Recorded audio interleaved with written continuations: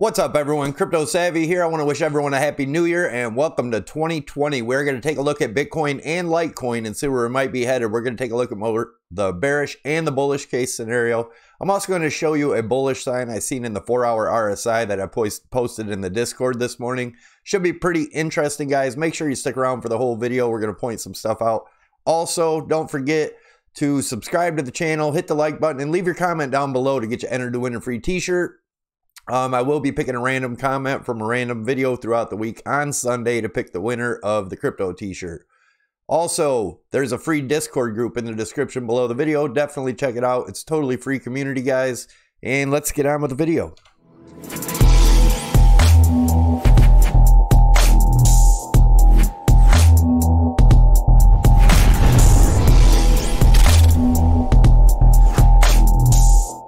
All right, guys, as always, I want to remind you, this is not financial advice, trading advice, or investing advice. There's a disclaimer scrolling on the bottom. Make sure you read it. And let's get on with the video. Looking at the news, I always like to do this just to see what the sentiment is in the latest news updates. Bitcoin closes Q4 in losses, two major catalysts for a rally. That seems kind of bullish. Bitcoin price to crash to sub-zero, says Zengo CEO, bearish. Bitcoin, 4 big competitive advantage over altcoins, 2020, bullish. It's been rocky times, but Bitcoin rose 9 million% in this decade. Bitcoin must gain 13,800% in 2020 to stock John McAfee from you-know-what. Ethereum price action is similar to Bitcoin's at 3,000. China planned Bitcoin killer sparks major concerns, blah, blah, blah. So mixed news, a little more bullish than bearish. But let's look at, what I'm going to look at here in a little bit. If you look here in this RSI, I posted this in the Discord this morning. There is what seems to be an inverse head and shoulders on the 4-hour RSI, which I think is bullish. We'll take a look at that in a minute. I want to remind you guys, there's a link to my wife's webpage down below, inkyyourimage.com. Check it out.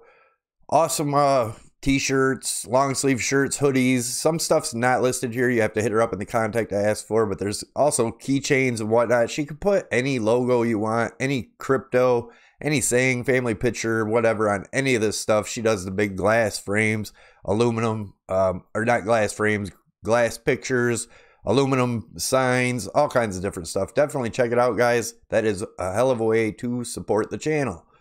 Looking at the fear and greed index, we're at 37. Yesterday we were at 38, so we have dropped 1 point. Looking at the Bitfinex longs, and as usual, nobody knows what's going on here. Looking at the total between Bitfinex, BitMEX, and Binance, the longs are 62.42%. The shorts are almost 38%. So let's get into Bitcoin on the monthly. Still looking at this formation here with the volume declining rapidly. And we had been talking about this monthly close, which was yesterday. And we did close above the 21 EMA. That is a good sign. If we stay above it, it's really good. And if we can get back above the 13 EMA, which is around 70, 75, 60, right in that area as of right now, as of making this video. Let's go into the weekly. This is where it gets interesting. We're going to take a look at a longer term time frame here. So we're on the weekly, and I have this top trend line drawn off of these two wicks here from our two big rallies. And then off the bottom here, we have a bunch of touches here. There's on the weekly 1, 2, 3, 4, 5, 6, 7, 8 or 9 touches down here. And then we had another touch right here.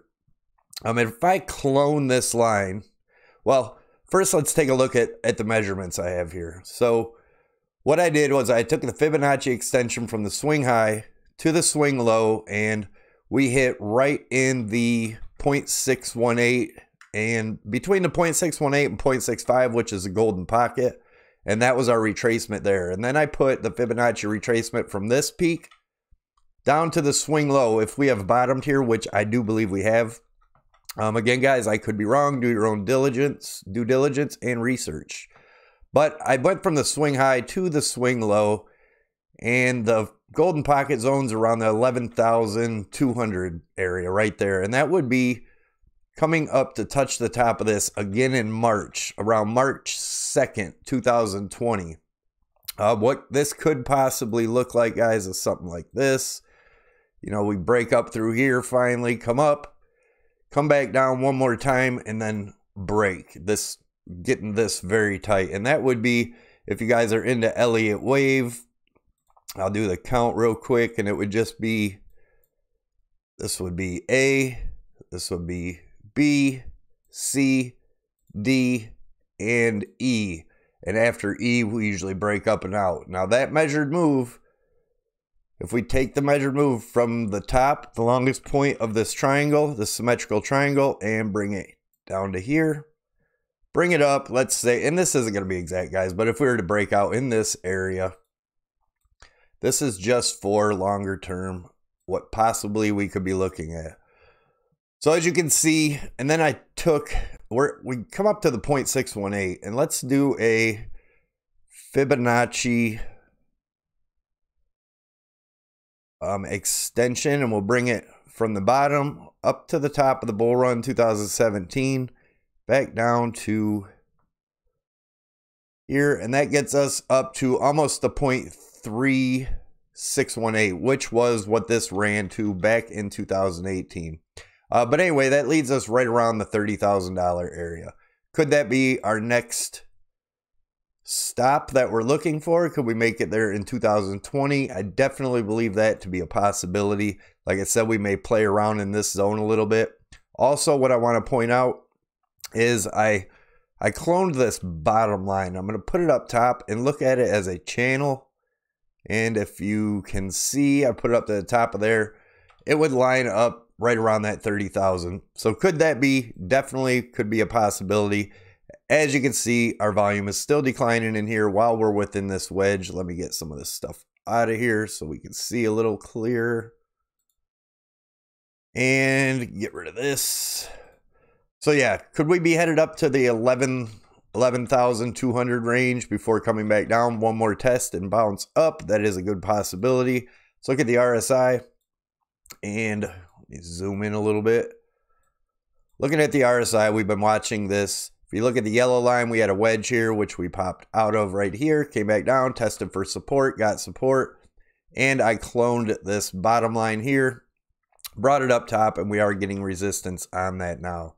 Keep in mind, we have this red support line across here. We're back in 2014, we capitulated underneath it, broke back above, came back down, tested for support in around August of 2015, and then never looked back, continued on up from there. And as you can see, the 2018, we broke below the support here, got support down here, came back up and blew right back through the support line, came back down and touched it this year in November, and we have bounced up. Are we going to bounce out of this channel next to continue our ride up here? I believe that's what's in store, but we're going to take a look at the daily. All right, so looking at the daily, we're still in this golden pocket zone, which is in between the 0.618 and the 0.65. We are getting rejected at the 0.618 right now, and that is at right around the 7208 range is where we're sitting. We're also under the EMAs here. We're getting rejected from the EMAs, and we have this support line down at 70, around 70.50, 70.60. Remember, if we drop below that, then we'll be looking at the more bearish scenario, and one of them being the 0.786 right here. And that's a Fibonacci retracement from the swing low to the swing high at our $14,000 mark. And that would be the 0.786 would be around the 5,400. And that would be retesting the bottom of this support line. And if that was to happen, we'd be looking around the end of January to hit down here. Do I think that's going to happen? I don't. But again, I could be wrong. Do your own research. I am just a guy on the internet.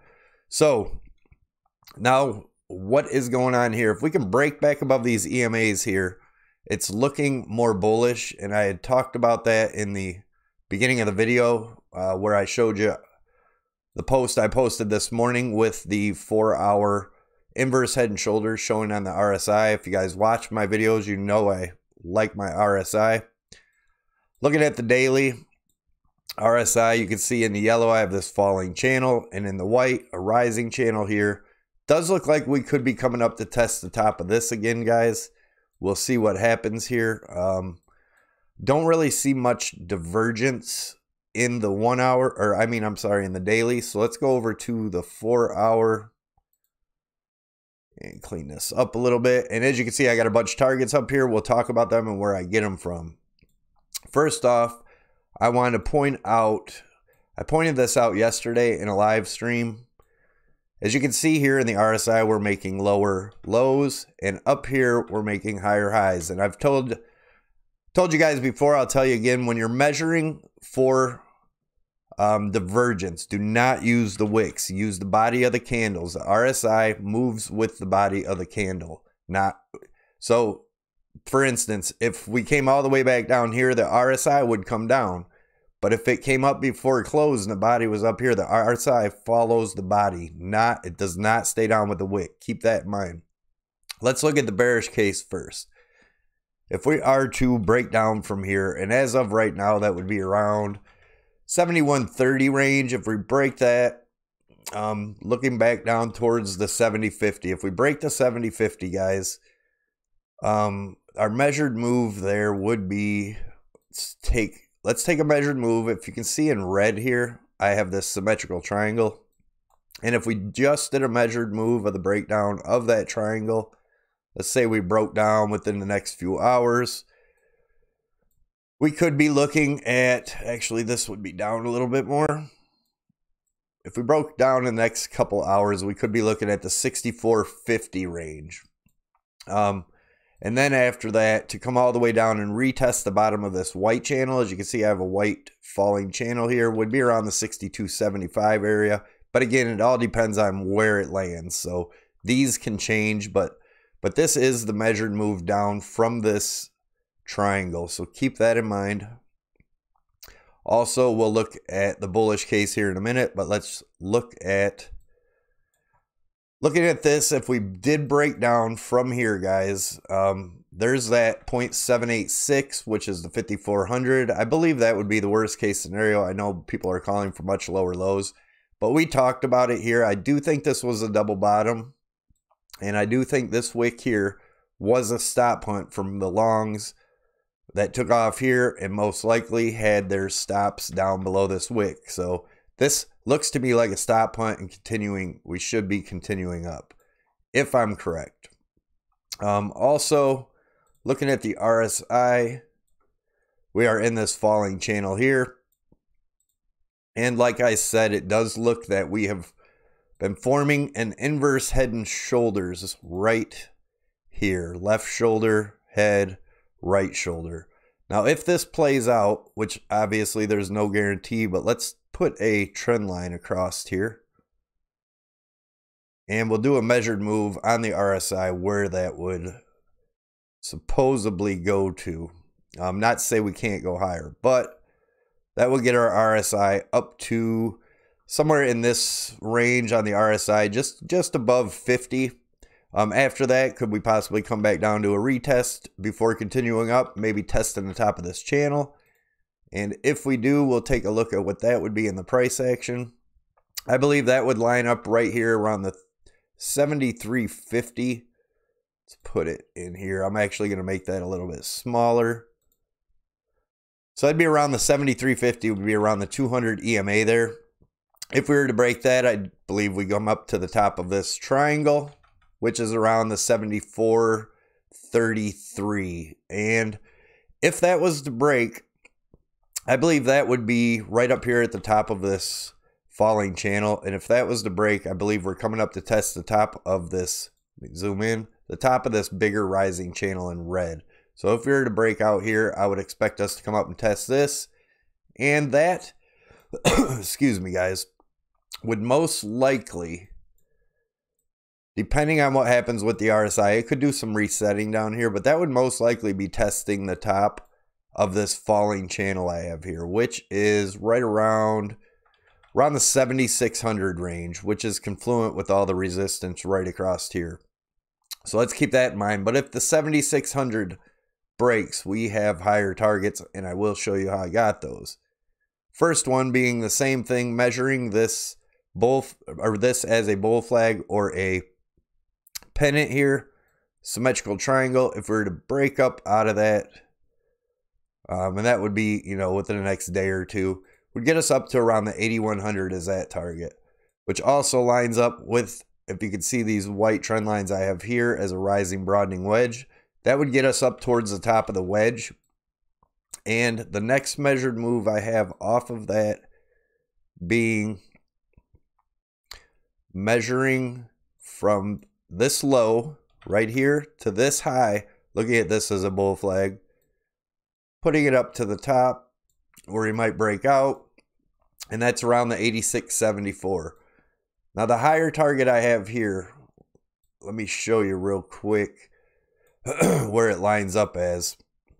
And it lines up to the top of our resistance here on this falling wedge. And I'll show you how I got that measurement, and then we'll go into Litecoin.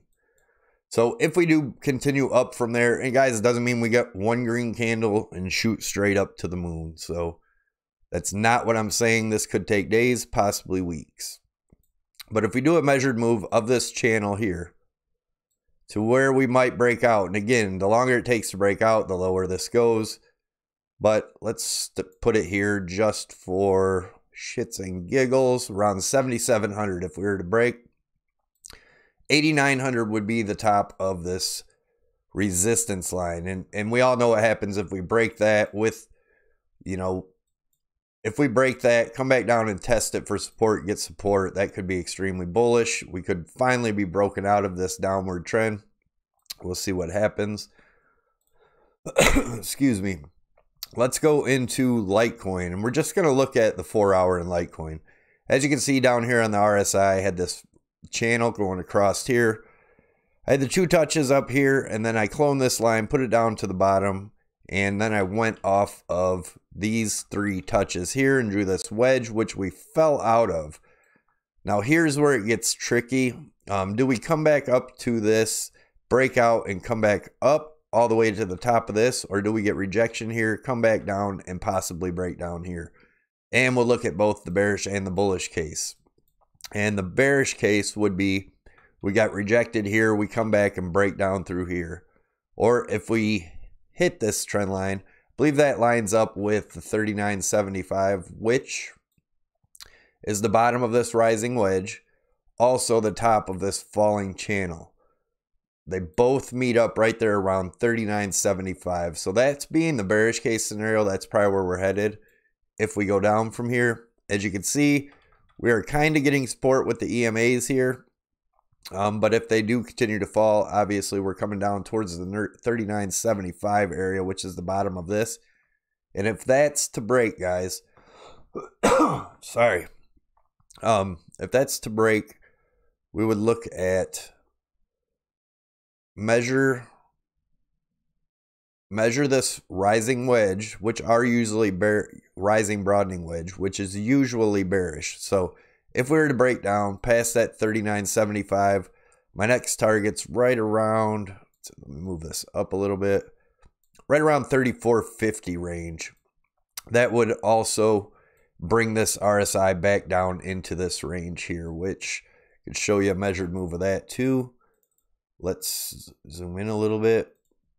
And if we take a measured move of this channel to where it broke down, if we were to break down here, that gets us back down to our lining up with all these, lines up with these other 2 lows on the RSI. So that's definitely possible. That could be a triple bottom in the RSI. If this was to happen, come down to that 34.46 or 34.50, that could be the end, and then continue up from there if it goes bearish. Now let's look at the bullish case scenario. If we're able to pop back up past this and retest the top of this channel, I believe that's going to be around the 44.70 range. And if we can break up out of the top of this, let's bring this up to the breakout. That could get us up to as high as the $50 range, which would break this old high back here. But we have this resistance at 49.40, so I'd be looking for a test up there if we break back out of this. But right now it's really a no trade zone until we break one of these, either the support or resistance, and then I would enter a trade there. I will leave a Bybit tutorial up top if you guys want to check it out if you're interested in trading. I do suggest they have a test net. I suggest using that before jumping into trading if you're new.